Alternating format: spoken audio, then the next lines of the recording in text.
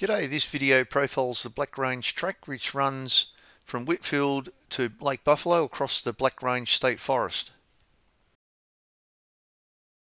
We entered the track from Cooper's Lane at Whitfield and headed up into the bush. We made a bit of a mistake. We started to follow the transmission line track here. Should have gone to the right. So we just cut back onto the track there. We did this track following around about 4 inches of rain, so the track was fairly cut up from all of the runoff from the track. Generally speaking, I'd say this track is an easy track to do. Anyone with a four-wheel drive can quite comfortably do the track. It's a really nice run. I think the track's around about 25 kilometres long, so it's a decent old run through the hills. You can see here the track's been fairly rutted from the overnight rain. I think prior to this it was probably in really good condition. There's a couple of steep climbs along the track. It sort of goes up and down along the ridge line.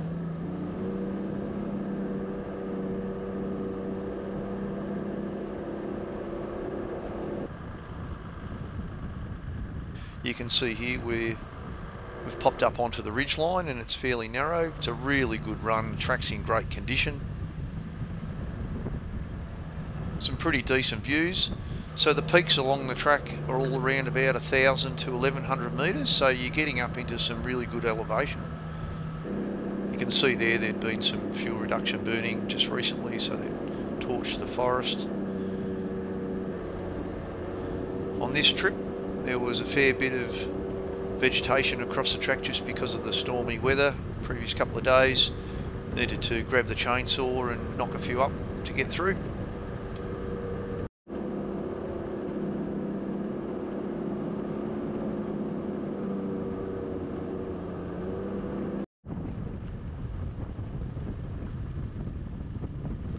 Black Range track passes by the Edye area, which is renowned for its turquoise mines.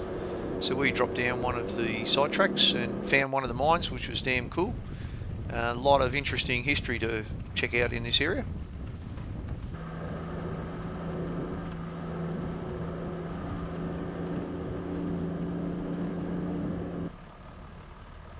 Here's the first tree we had to chop up, pretty big one.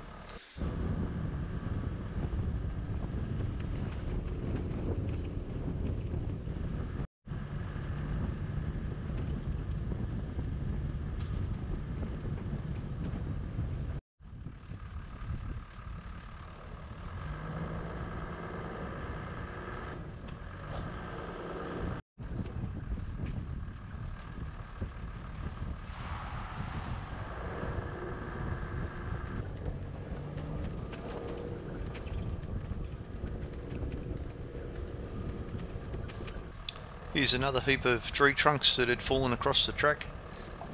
Pulled the chainsaw out again. We just put the drag chain on it. Always carry a drag chain rather than dragging logs with the winch rope, otherwise you'll destroy your winch rope. Anyway, we got that one cleared and kept on shooting along.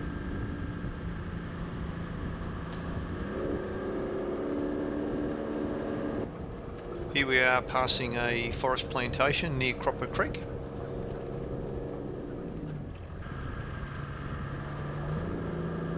So some of the slopes, as you can hear from the engine revving, are really steep. There's nothing that would stop anyone from getting up there. It's just that they are reasonably steep, but the track condition is excellent. So I think this is a great track for all four-wheel drivers to go and have a crack at.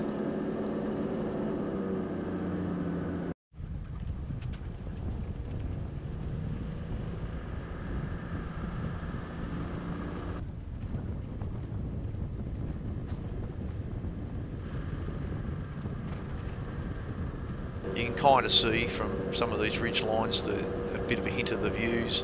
We are heading towards Mount Buffalo, so you get some pretty cool views as you get towards the end of the track.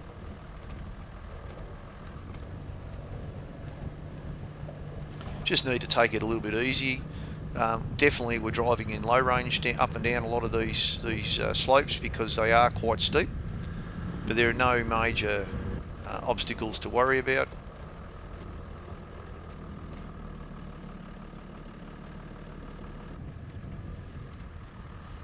There's the Mount Buffalo Range in the distance.